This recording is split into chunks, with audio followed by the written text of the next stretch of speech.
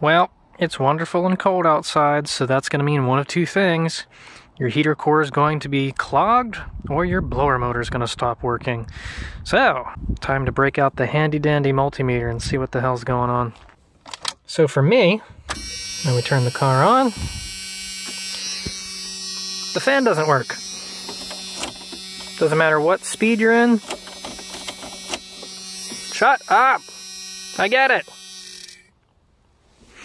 So, no matter what speed you're on, we don't get a fan. Doesn't matter what we're on, what mode.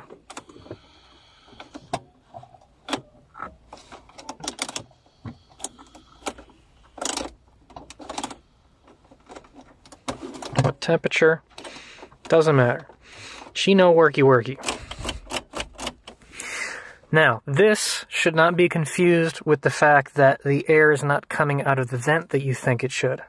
So, if, for instance, your air is blowing, but it's only coming out of the defroster, you have a vacuum issue, not a motor issue. For me, the fan does not do anything. So this is an electrical issue. So, let's find out what's going on. Alright, so we checked out Goog and found ourselves a wonderful little diagram.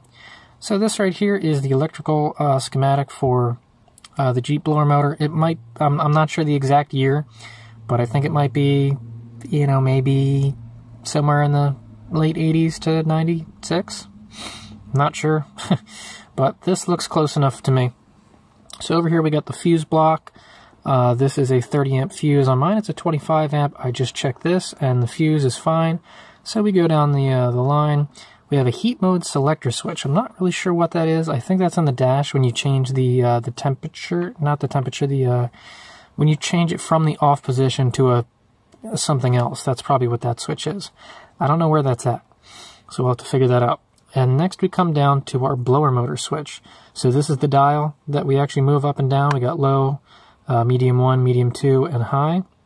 So the way that this works is it goes through what's called a blower resistor, or the resistor pack here, and the final output is what goes to the blower motor and to ground.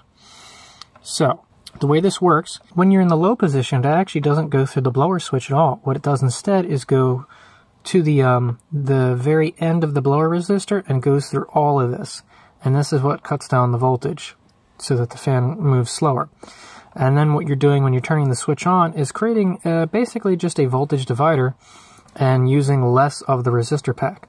So on the medium 1, the voltage comes in here and then goes down here, so it's cut down less. The second one, cut down even less.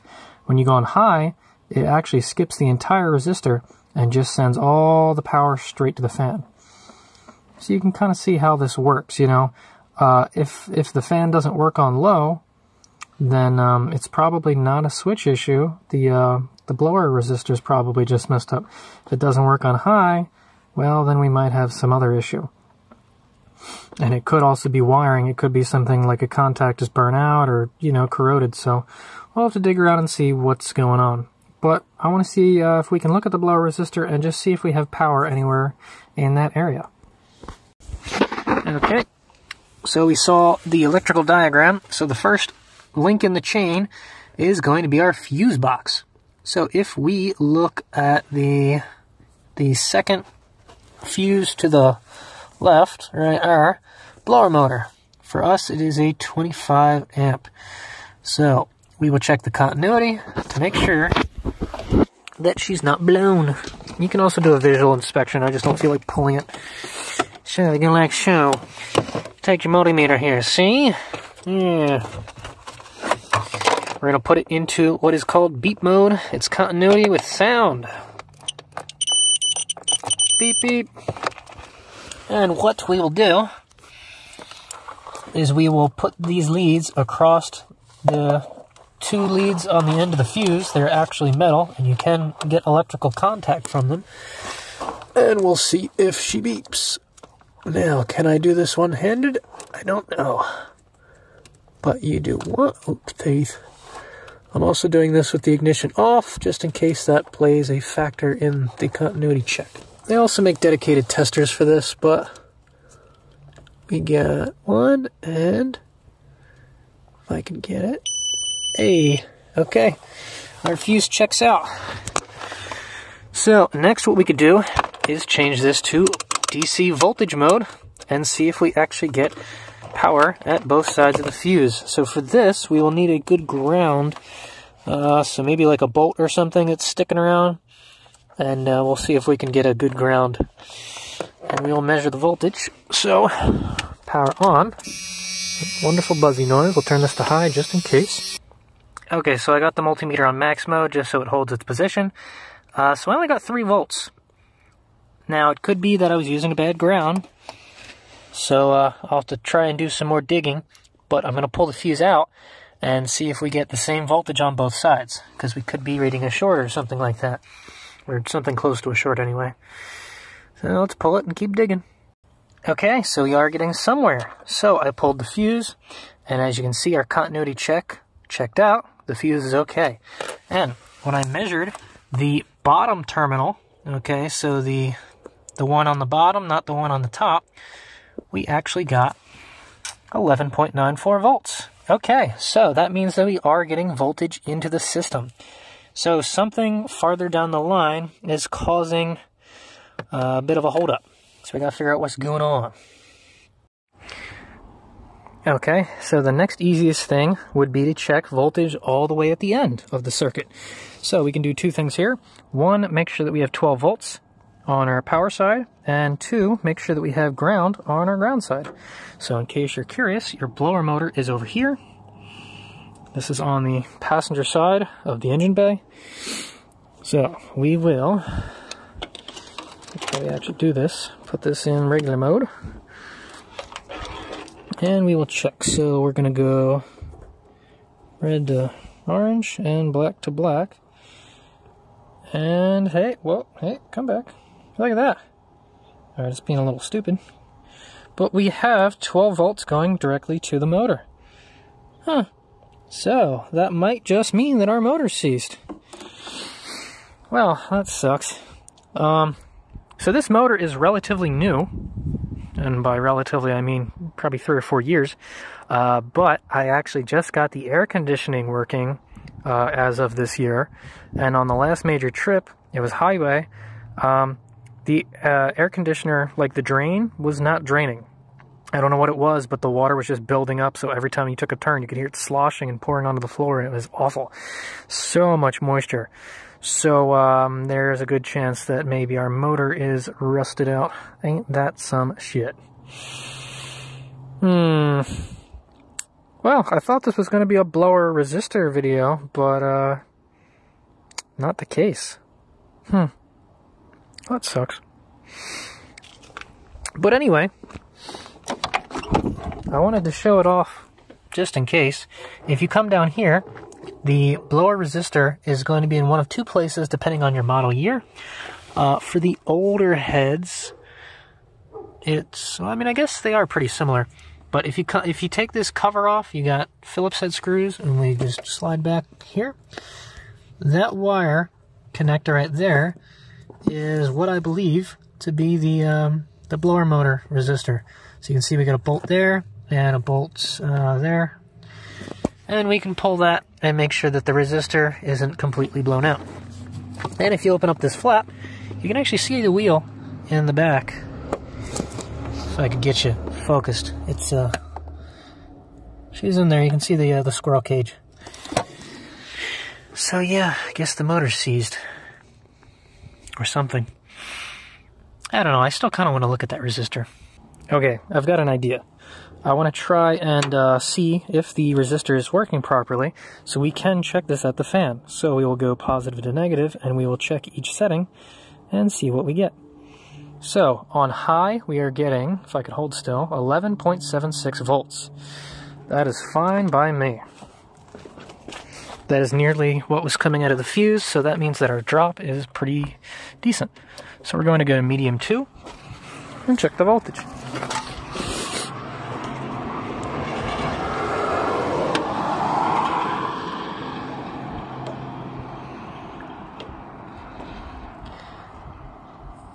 Still the same thing, so we might not get a voltage drop that, well, This is the tricky stuff. I don't know if it needs a load to actually show a drop.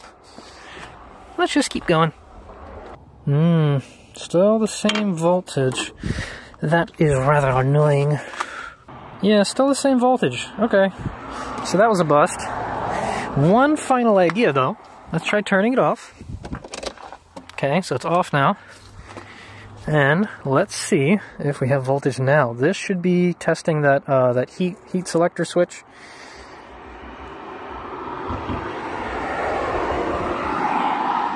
Okay, excellent. That is what I like to see. So at least we can test that our switch is working, like the internal like on-off switch is working.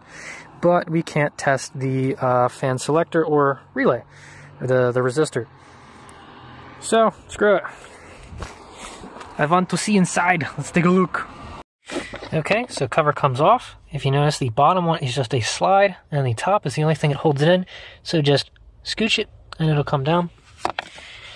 So now we can see that we have our flap over here for our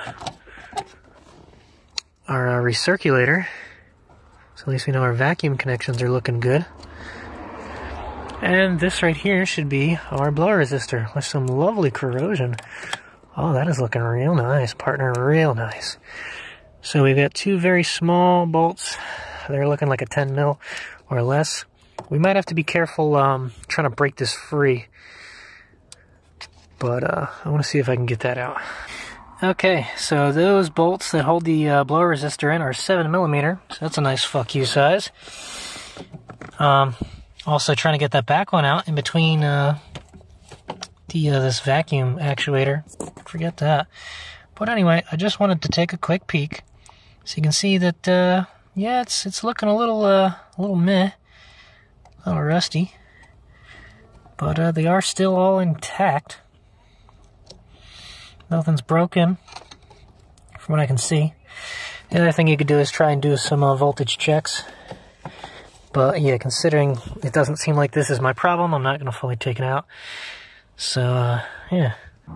Okay, so since I throw literally nothing away, I still got my old blower motor right here. With wonderful things on it. So, this one actually does kind of spin. I took this one out because it was making a bunch of noise. And it screeched like a banshee. But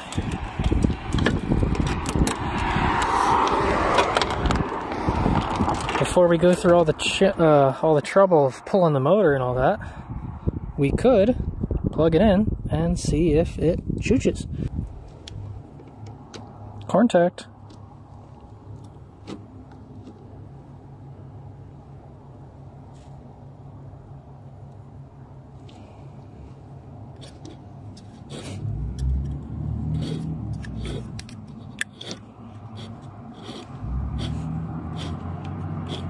Okay, well, yeah, that one don't work anymore. Okay, so we got our multimeter on resistance mode, and you can see that we're getting anywhere from like 200 to 250 ohms on the motor. So what we can tell from this is that the coil is not shorted out. So, you know, that's why we're not blowing a fuse, is because there's not a direct short. And if we were to come over to this guy and try to measure, I put this in the 4 million ohm range and did not get a reading. So what that tells me is that the coil on this is broken, because when I measure that, we don't get anything. Absolutely nothing. So that's poop. Houston, we have liftoff. So that's what the problem was. The fan was just seized. Like I said, there was a lot of moisture. So now you can see that thing's blowing. So what I did, for some reason when I was flipping with the switches, they weren't working properly. So two things to notice. First, this is a vacuum actuated system, and as such it needs vacuum to work. So if your car is off, then you're not going to have vacuum.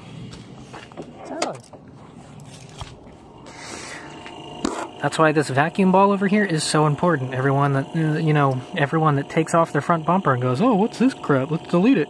It's like a battery for your vacuum. It holds, it's a vacuum storage tank. So when your vehicle's off, you can actually use it. Now, obviously it'll run out of vacuum, but yeah, that's what keeps it working. So that was the first thing. So I started the car so it had vacuum, and finally got this flap to open. So this is our fresh, this is our recirculation flap. So to get that to open by itself, you can set it to max or you can set it to heat. For some reason it wasn't working on heat for me. But then, with the fan on, all I did was take this screwdriver and go in there and gently touch the cage to get it to move. You want to make sure that you're ready to pull away, because you don't want something to get caught in there and start spinning around. But yeah, you could see when you moved it, it would kind of flicker and like stutter, so you could tell it was stuck on like a commutator or something. So I just gave it a farther nudge and it clicked right on. So now we have high, medium 2, medium 1, and low. So let's see what happens when we turn it off and turn it back on again. So we are off. Hey, look at that. The fan actually spins. Yay! All this time I've been without heat because something was just being stupid. Okay, so there you go. Sorry this wasn't a replacement video, but this is more just a diagnostic to show you everything in the system. So I do have a blower motor replacement video if you'd like to see that. You just saw basically everything needed for the resistor. All you gotta do is unplug it and put the new one in. So that's nearly covered. The only thing that hasn't really been covered is the selector switch and the switch over here. So it sounds like power is going through this. So if that switch, it's common for the electrical connector behind it to get corroded or pull off or something like that. So yeah, check to make sure that the electrical connector here is good before you replace the switch. And that other switch, I don't know where it's located, but probably somewhere behind the dash. So yeah, if this is a problem, you're gonna have to take this this bezel cover off and unscrew some screws to get behind that. Or maybe slide the radio out and get behind the radio, because it is open back there and you can just look straight down. But yeah, that's the short and sweet of it, of why your blower motor may or may not be working. Hope you learned something.